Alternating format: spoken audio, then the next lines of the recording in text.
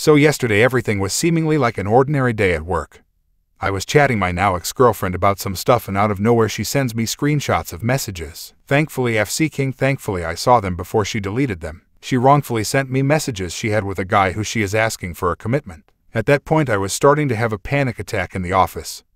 I was holding back my anger and tears. I asked her WTF was that, and asked why she was asking for a commitment. Did she get pregnant or something? She says no, and after that she had a Freudian slip and said I broke the relationship off on August 31st. I just exploded there. So many negative thoughts were flooding my head that I wanted to jump off from the 8th floor and just end it. I was shaking and felt really numb. It's been a day now and I haven't gotten out of bed. I don't know what to do. I have cut ties with her. She's been trying to call me and message me, but I blocked her off. A part of me wants to confront her. A part of me wants revenge. I am clueless with what I want to do from here on. Update: I am very sorry if I wasn't able to reply to all of you. I didn't expect that I will get a lot of support from the subreddit. Thank you to all of you. I appreciate all of you. I mean it. I am fine. I haven't slept and have been in bed staring at the ceiling and letting my head wander off. I know this is bad, but my body is so heavy that I can't move myself so that I could do anything positive. I didn't realize until now that she was texting me through my company phone. She got kicked out of her house. We were planning on moving out together last year after saving up a lot of money. Rent is expensive here and my salary can only go for so much while supporting my parents. Then the pandemic happened and the lockdown stopped those plans. I didn't know. She didn't tell me firsthand, but instead confided with the other guy. And that's where she was talking about committing with her like she got pregnant.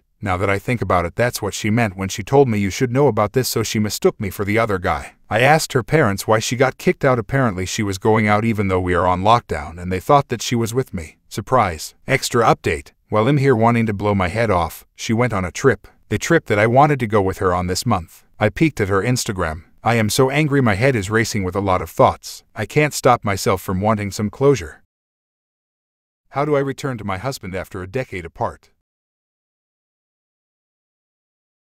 10 years ago, I left my husband. After being caught multiple times cheating on him, I was the one who left. Each time, my husband caught me cheating, and it was 3 times. He would cry and then always insist that he loved me and expressed concern for my soul. Looking back, I see that he was being selfless. He was shelving his own pain and focusing on keeping me from damning myself. Back then I saw him as being weak. I was a terrible person and not at all fit to be a wife or mother back then, but for some reason that man loved me in spite of all my evils. At the end of our relationship, I found myself believing I was in love with my latest affair partner, and I divorced my husband and left the church. I became what you'd call a militant atheist, and I urged my children to leave the church, abandon their faith, and live a worldly life. All the while, my husband never displayed his anger or frustration, which I'm sure he must have felt. Instead, each time I saw him, he greeted me with a smile and was genuinely interested in how I was doing. This only filled me with rage because I felt he was being passive-aggressive. My perception was my reality. I don't want to bore you all with our entire story, but the last 10 years have been painful and enlightening.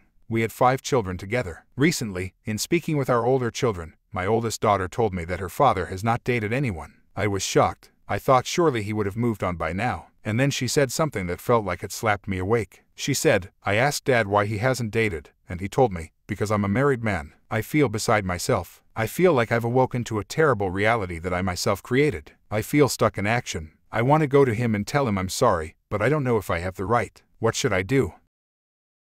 I got revenge on my ex-girlfriend for cheating on me. This happened years ago when I was around 18 and dating a girl I had gone to high school with. We had been together for about a year, and towards the last month of our relationship things started to die out.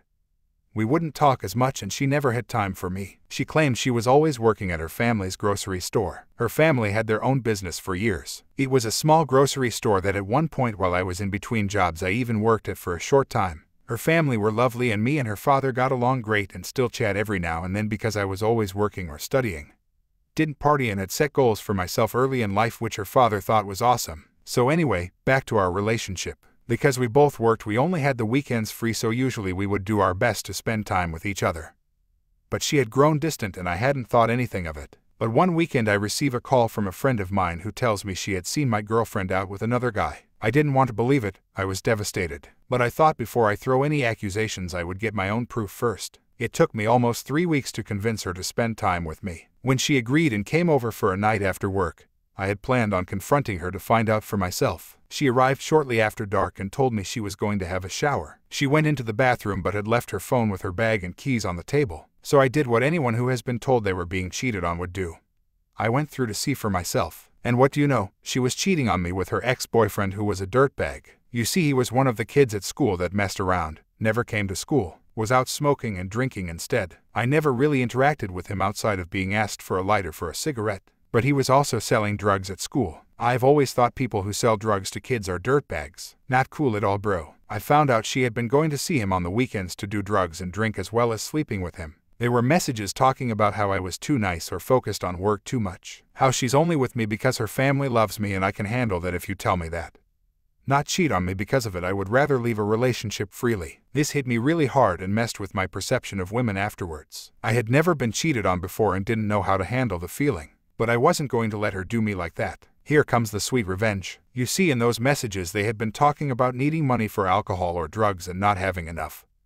This conversation led to him convincing her to steal it from her family business. She had been getting away with almost $800 or so every weekend, as well as stealing items from their shop. So I thought fast, screenshot all the messages, and sent them to her father from her phone. I told him it was me, and that this is what I had found in his daughter's phone. Shortly after she had finished up in the shower, I told her we were finished and I knew everything. I told her to leave and I had a surprise for her when she got home, to which she was confused about. She left after that and I received a call from her dad, who was apologized to me for his daughter's actions and sounded almost as devastated as I was. He told me he had already called the police and they were waiting for her to get back home, as well as collecting her ex-boyfriend as an accomplice. I was shocked but thankful that I had cut dead weight from my life in a just fashion, considering she cheated on me. She got to spend the night in a cell with her ex and was ordered to pay back the amount by a judge and given community service. He, on the other, had happened to have previous warrants out, and I don't know what happened to him after. I wiped my hands clean of her and moved forward. But man, that felt so much better that she at least got some punishment as a result.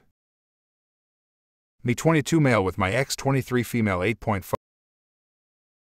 We started dating in 8th grade. We went to high school and college together and dated the entire time. We graduated college this summer. After college, she gets into grad school in our hometown 6 hours away from our college town, and I have already accepted a job in our college town. We agree that I will move to our hometown in 1 year, put in a work transfer so we can live together during her second and final year of grad school. She stays with her family for the summer before grad school starts this past June-September, and so during this time we are long distance. She becomes noticeably irritable and distant. She comes to visit me in our college town where I have been working after a couple months and says we should take a break while she goes to grad school. I fall apart crying and she changes her mind. A couple weeks later she starts texting me saying she doesn't feel like talking to me anymore and that she loves me but isn't in love with me. This is all through text message. I asked to call her and she allows me to a few hours later. I told her it would hurt me too much to ever speak to her again and that I forgive her and say a final goodbye. I fell apart, of course. I miss work for a week. I'm completely unstable for over a month. I don't eat or sleep really at all. She makes no effort to contact me for 10 weeks. Then suddenly, when I'm starting to heal and accept that she isn't the one for me, etc., she begins contact. She tells me over Facebook not talking is too hard for her. I delete the message with no reply. She tries texting 4 days later and I block her number. 3 days after that she has her brother contact me. That's when she cracks. It is finals week in her first quarter of grad school and she drives 6 hours the night before her final to tell me she made a huge mistake. This occurred this Wednesday. I told her I don't believe her and that she needs more time to think about what she really wants and if it's me she wants. I told her I was skeptical and don't believe she loves me, pointing out that she said she wasn't in love with me. She doesn't remember saying that and claims that she has spent weeks thinking about it and regrets her decision. During our time apart she said she went on one terrible date and did not leave for another guy. However, I am scared that she is just lonely nostalgic and will leave me again when she gets bored. She tells me it's not nostalgia and she learned her lesson. I tell her to take a couple more months to think about it and decide if it's really me that she loves. I also tell her how hard the breakup was on me and proceed to condemn our 8.5-year relationship. I told her I had to demonize her and the relationship in order to move on, and laid out all the flaws. I then told her how great my life was becoming. I now go to the gym every day, have gotten new hobbies, and am way more social with friends. What do I do here, guys? Thanks. My wife left me in the worst possible way. Don't know how to deal with life alone again. I'm 28. My life was lonely and depressing until I was 22.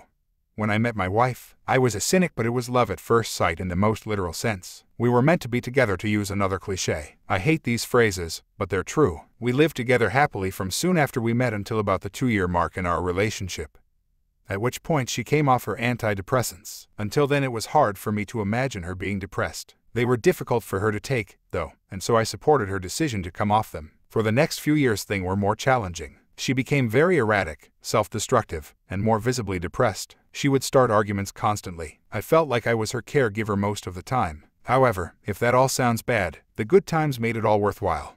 And while I had to take care of her a lot, she was a very strong person and looked after me when she was going through good days. I would say that while we didn't have a perfect relationship, it was closer to perfect than I've ever seen. Last year our cat died. That cat was the most solid rock in her life. He was always there for her, and we'd had it since just after we first met. She immediately lost her mind. She began cutting herself and burning herself and breaking things. This was a much more extreme version of what she was like on bad times in the previous years. She went away for 2 months to see friends, and I supported this choice because she was obviously going through hell and I was struggling to cope. I thought getting away and seeing friends would be good for her. After 2 months she came back and acted normal for 2 days, and then told me that we were finished. It was all over. Needless to say, this was the biggest shock of my life. For our whole relationship she'd been paranoid about me suddenly leaving her. She'd made me promise over and over that if there was anything wrong, we'd work it out together. I thought that applied to both of us. After a week of begging for her to take me back, she reluctantly agreed, but told me that she'd been seeing someone else. Again, I was stunned. She had always maintained that cheating was the lowest a person could sink to, a completely unforgivable crime.